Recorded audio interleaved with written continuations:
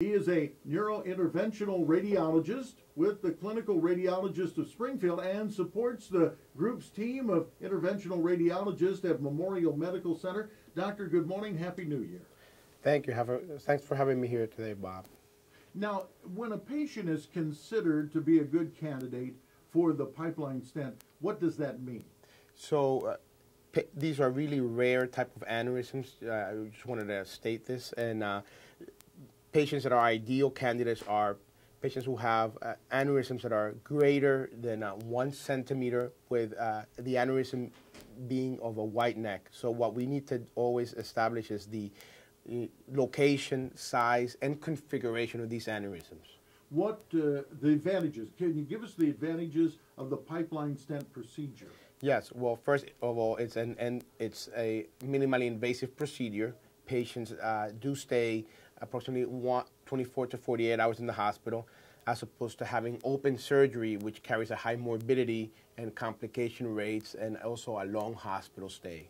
Doctor, what about the training? What kind of training did you receive to perform the pipeline stent procedure? So during my training in my fellowship, we placed 10 of these pipeline devices, and in order to be approved by both the Federal Drug Administration and the company that makes these devices, there is extra training to be performed, both didactic and in training with a proctor of 10 cases. Doctor, is there any estimate as to how many you expect to do at Memorial Medical Center? So again, Bob, this is a very rare disease process and very specific to that type of aneurysm. So we expect to do about 5 to 6 in the Springfield region.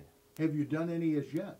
Yes, we're very excited to say that we have performed one in last year in December, and we're the first hospital in the Springfield and Central Illinois region to perform this. And how is the patient doing? Patient reports to be doing in a great condition. Patient's very excited, and her symptoms have receded.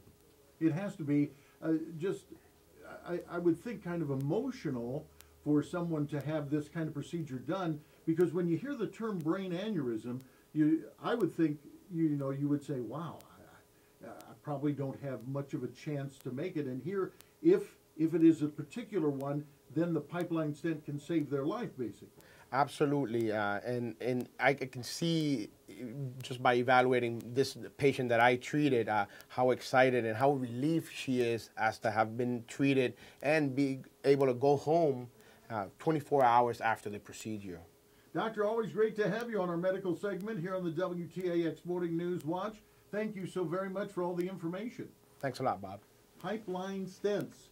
When you hear that term, don't become too concerned, because you've got experts at Memorial Medical Center to take care of you.